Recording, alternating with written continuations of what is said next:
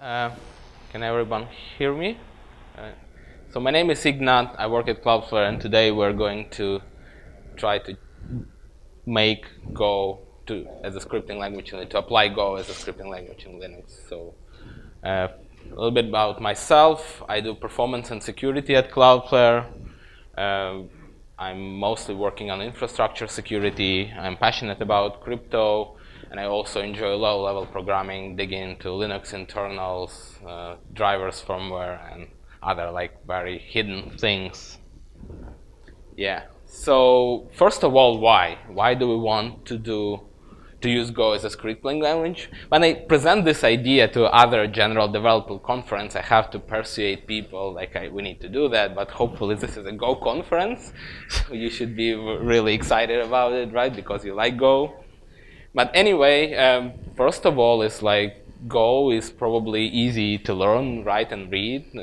Anyone here had any problems learning Go, or took them too long to learn Go?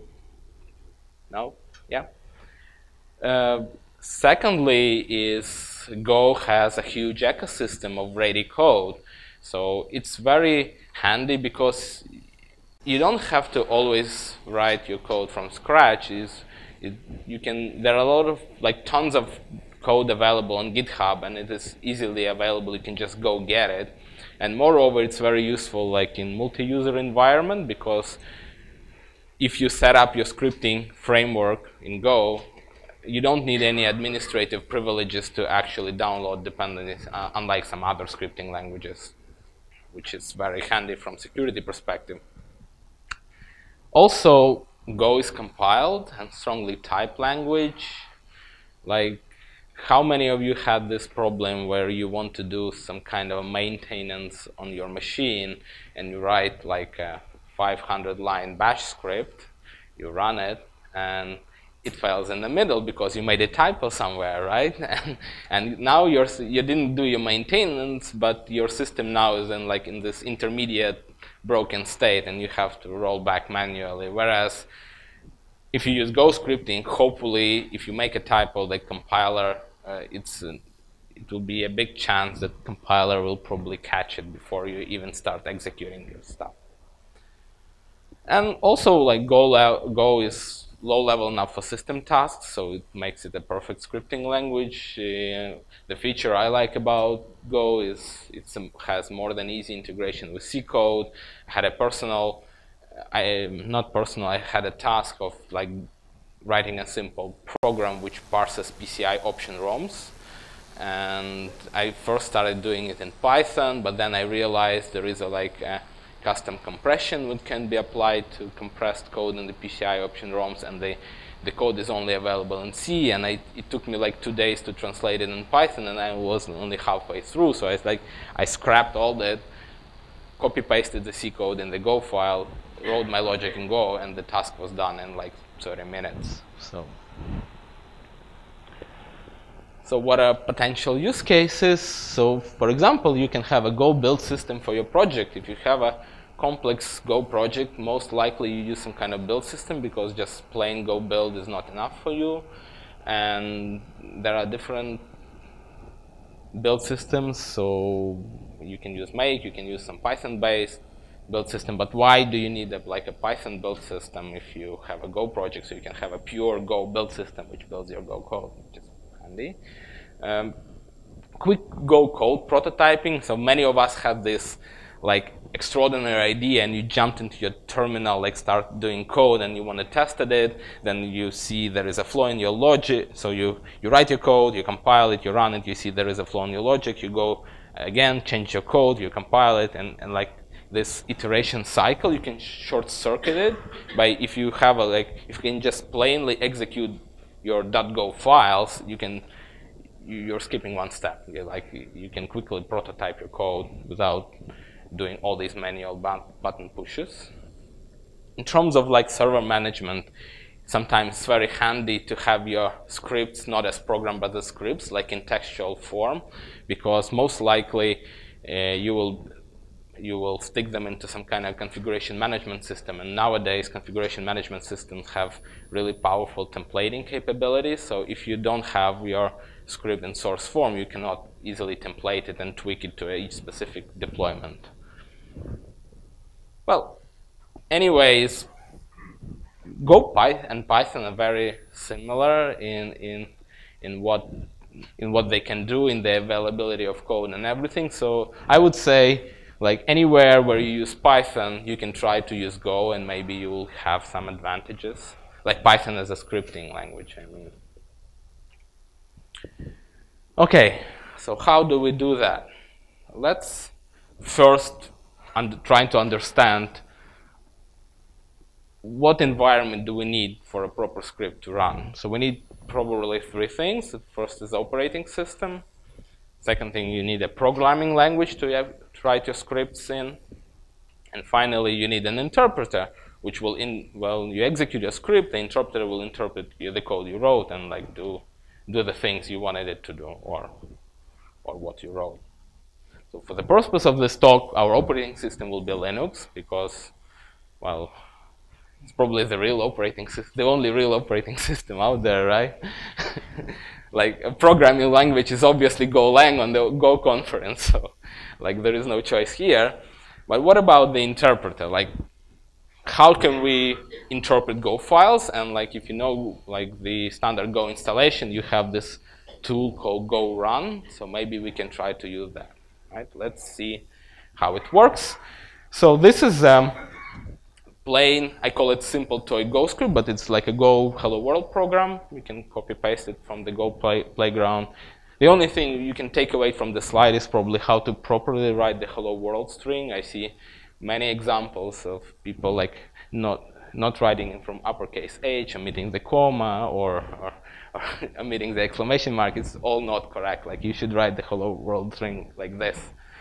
So yeah, and yeah, well, let's try to use it as a script. So let's try to execute it with Go Run. You just run Go Run Hello script.go, and you see your Hello World. Seems fine, right?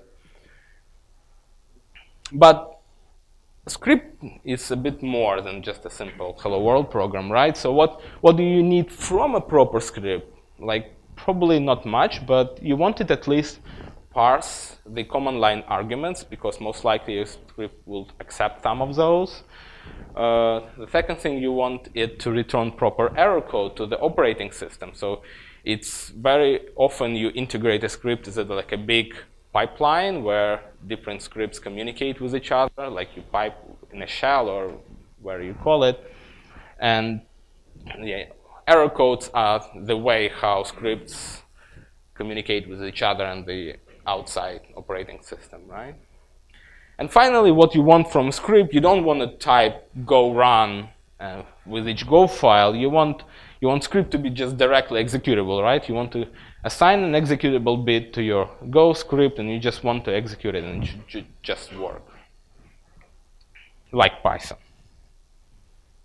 So let's a little bit modify our toy Go script. So it's the same Hello World program, but it accepts one optional argument. So if you pass it as a string, it will replace world with your string, so you can pass it in a name, hello someone. And if you also pass it a special keyword fail, it will fail with a non-zero exit status, and the exit status would be 30. So don't try to interpret what that code means. It's just like accept that it's 30 for now. And how do you execute your Go files directly, or any other scripts in the operating system? The typical way to do that is using a shebang line. Who doesn't know what a shebang line is? Yeah, so the shebang line is, if you take any text script, it's the first line. It's usually the first line in the script. You can see it starts with a hash and an exclamation mark, and it specifies the path to the interpreter the operating system should invoke to interpret your script. So basically, it tells the operating system which interpreter to use to parse that script. And if you read online, many people say it tells your shell which interpreter to use, which is not technically correct. I will explain it a bit later. It tells your operating system. So let's try to add a shebang line to our Go script. So it's our simple toy Go script version 2, just we add a shebang line at the top. So exclamation, hash exclamation, pass to Go, and we just add Go run. So let's try to execute it now. I mean, I would rather do it as a live demo, but you won't see the shell on the back. So I just typed it in. But everything is copy-pasted from a real shell here. So, so yeah, let's try to execute this file. And if you do that, you will see this weird out. OK, so what happened here? The problem here is our Go run tried to compile our Go file, but unlike many other languages, hash is not a valid command in Go. So any other interpreter will interpret the shebang line as a command, but Go will not. And there are some even languages like JavaScript and Node.js where hash is also not a valid command, but it still works because the Node.js makes a special exception for the shebang line. It ignores the shebang line starting with like the first line starting with a hash. But Go run doesn't do that exception. And people have asked the maintainers to add that exception, but in 2014, I think. But the general response was that Go run was not intended to be a proper script interpreter for Go. So yeah. OK, if you have a hard problem, you ask the community. So people try to solve this problem by asking questions on Stack Overflow. And what Stack Overflow guys came up with is they say, like, screw that shebang line. Let's try to exploit they're smart. They're really smart. They try to exploit different properties of the shells. So if you don't specify a shebang line, the shell will just try to execute your text file as is, like line by line. And conveniently, you can specify file path. You can replace / with / in Linux, and it will still be a valid file path. But conveniently, / is a valid command in Go. So what they came up with the idea, like, let's say we replace the shebang line with very similar thing, but a little bit different. So they replace the hash and exclamation mark with / and they also add this weird appendix. So the script will be invoked properly as a typical script in the operating system. So it looks like a shebang line, but it's actually not. It just exploits some properties of the shell. So let's try to execute it now. And now we will also pass it one parameter to see if the parameter parsing works. And you will see something like this. So you see, it did execute something, but then there is like crap appended to the output of the script. So what happened here? The good thing is, like, the script was executed, and the parameter pathing worked. But the bad thing is that the shell tried, like, after executing the first line, the shell tried to execute the rest of the Go file, like, line by line. It just tried to execute the source code at the commands, which is not good, right? So Stack Overflow guys don't give up. They're smart and like that. Yeah, we can fix this. So what we will add, we will modify our shellism line and add this thing at the end. So it's like a second command, which will terminate the shell execution with the error code from the first command. Cool. OK, let's see. If you execute this, yeah, nice. There is no extra crap. It all works. Now let's try to verify if we get the proper error code if your script fails, right? So we send it the fail keyword, and you see like this. So you still see that the script was executed. It failed, hello fail. But you also see some exit status 30 line appended to your output, and you don't have any code for that. And if you check the real exit code of your script, it will return 1. So what happened here? The script was executed. This is good. Parameter passing worked. And the shell terminated properly without any crap appending. The bad thing here is that the go run, for some reason, masks the real. If your Go file has a non-zero exit code, go run will mask the real non-zero exit code and will always return 1. And also, it will append to the output your real exit code with the exit status line 30, which is not what you want. You just want, if your script returns 30, you should get 30 in the operating system, right? Stack Overflow guys say, yeah, we can fix it. So we will add, I'm not even just following.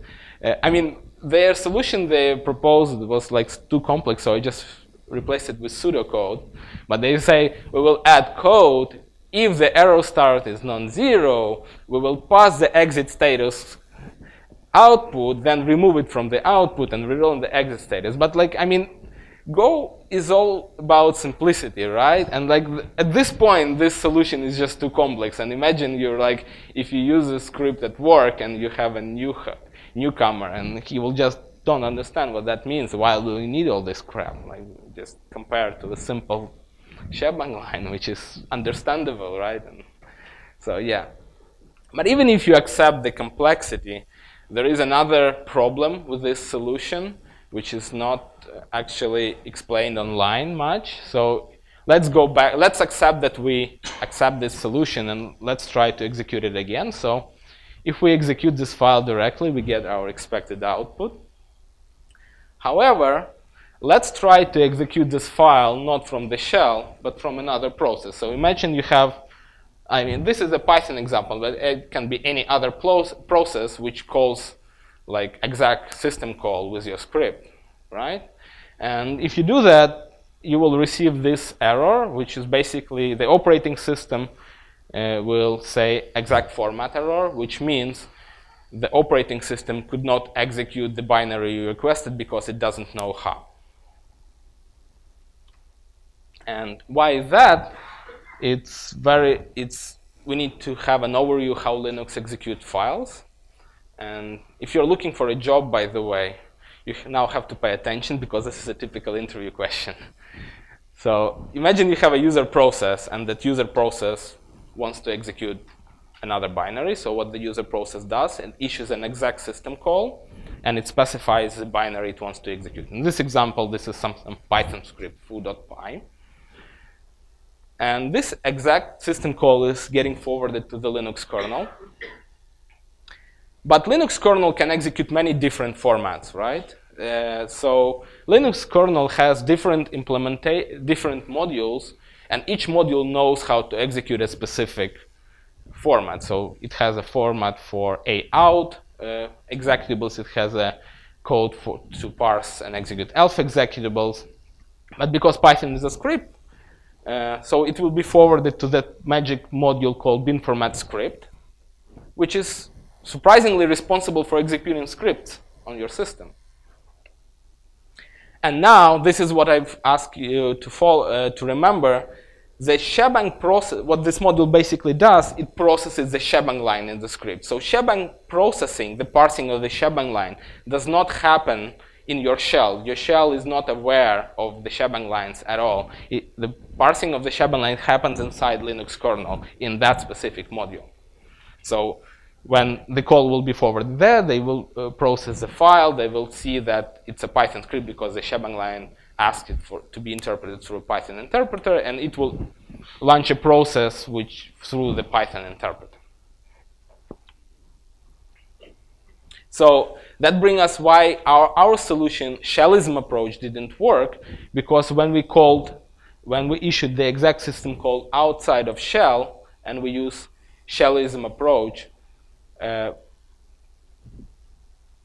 operating system didn't find any shebang lines, and it didn't know how to process a plain text file. The operating system doesn't know how to do that.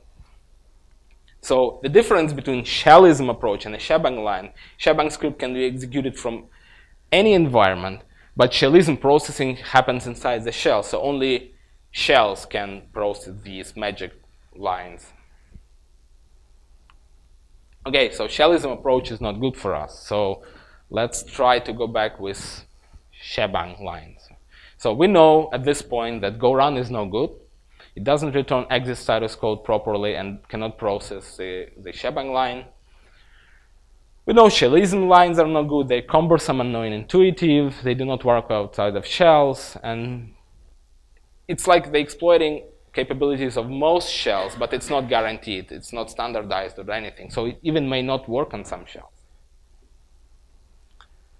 So surprisingly, when you ask something to be added to like a core framework like GoRun, but you were denied, people just say, okay, it's open source, we'll do our own tool. So people came up with a tool called, surprisingly, GoRun, which is not GoRun, but like GoRun, which basically does all these things GoRun does not do. So it consumes and processes shebang line. I mean, it just ignores it basically and thinks that it is a comment.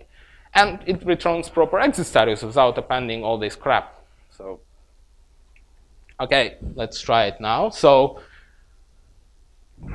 it's version 5 of our toy Go script. So we will just add a shebang line calling this custom GoRun binary, which can basically, you can get it just by doing go get. Okay, so we're very close, right? Let's execute the normal case with the custom parameter. Yeah, we have the normal output. Let's try to fail our script. We see hello fail, no extra things appended. And let's check the exit status. Sorry, it's what expected, right? Let's try to call our script from another process. And it works because now it's a pure shebang line and the kernel knows how to interpret it, right? And finally, like imagine you're in a use case that you do the quick prototyping thing. You like it all works now as you expect, and now you want to compile it to a true Go program. And you do the go build your script, and it will fail. Yes, and it will fail because you still have the hash, right? Like we overcome the GoRun, cannot process the hash because it's not a valid comment, but we cannot build these files because we can't modify the Go compiler, right, to ignore the, well, we can technically, but it's very cumbersome. So yeah, it seems that there is no ideal solution like overall, but maybe we can come up something specifically in Linux because Linux is the only real operating system. So if you go back to the process how Linux executes files and you see all the different modules you have, the one interesting module, and the modules are called like bin format prefix and the thing they can interpret. And surprisingly, there is a module called bin format misc, which means like everything else, right? And the good point about what this module allows you to do is allows you to register custom executable formats from user space. And so you can basically define your own custom interpreters for specific executable and scripts. And you can pinpoint your custom executables by either by file header or by extension. So in our case, we're interested in extension. We want to execute .go files.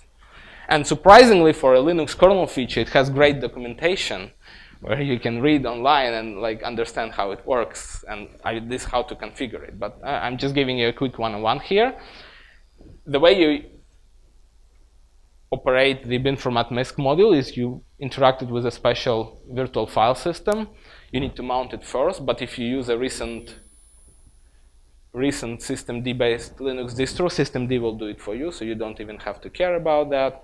And the only thing you have to do is you have to describe to the Linux kernel which files in the system should it interpret and how to interpret them. And you just echo a specially formatted string to this special file in this special file system. And it's all documented in this documentation.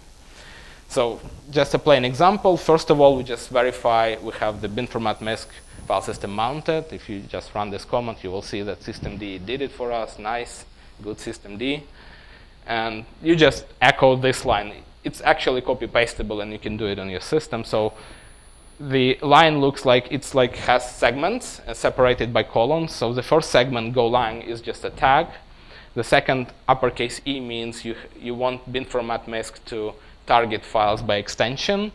The third segment means which extension it should target. It's Go, because we want to execute .go files. The next section is you specify which interpreter you want to use, and we will use our custom Go run module.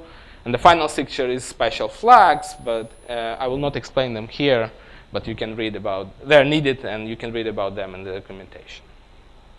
So if you do that, all of that, so what happens under the hood is when the user process tries to execute the .go file, it does an exact system call.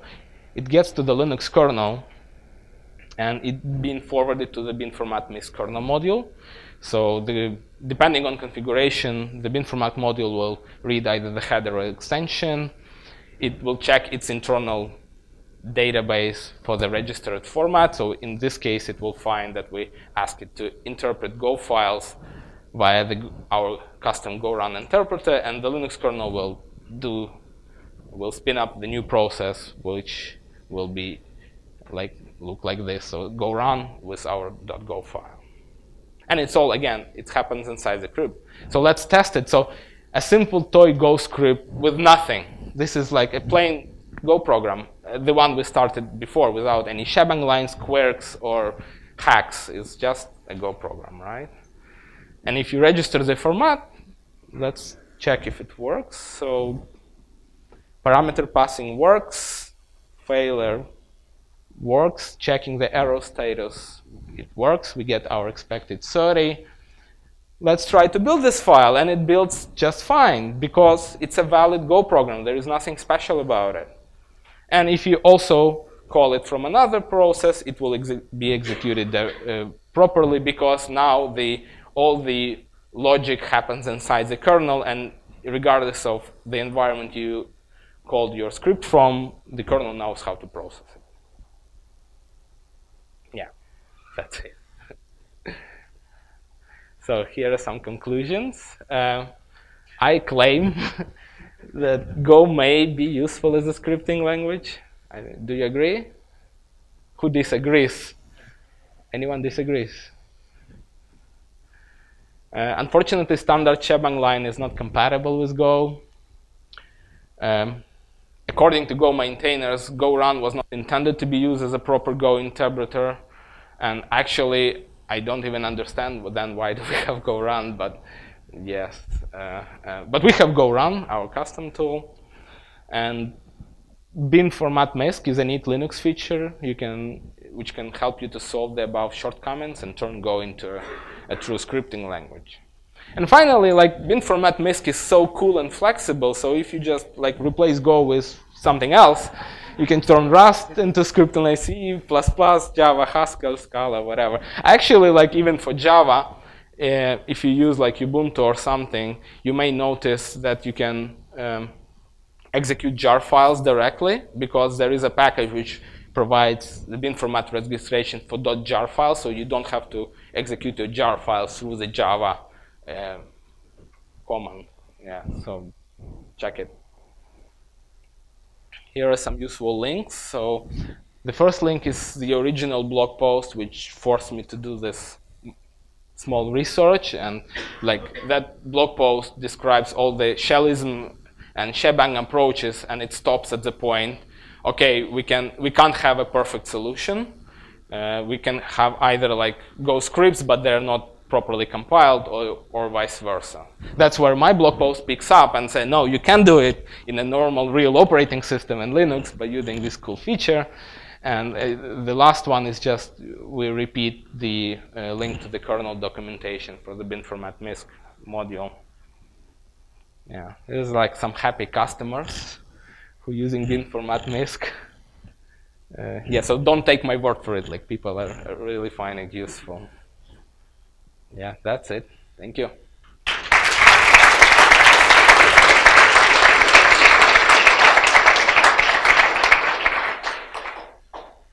Yes?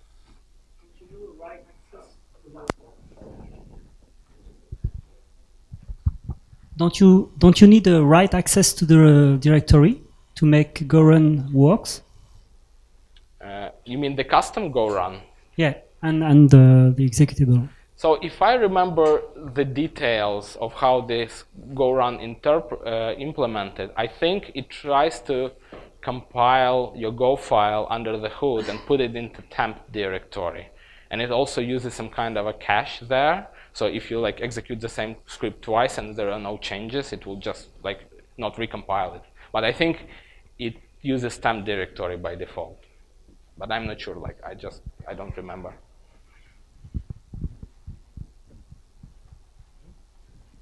Anyone else? Anyone else question? Okay. Thank you again.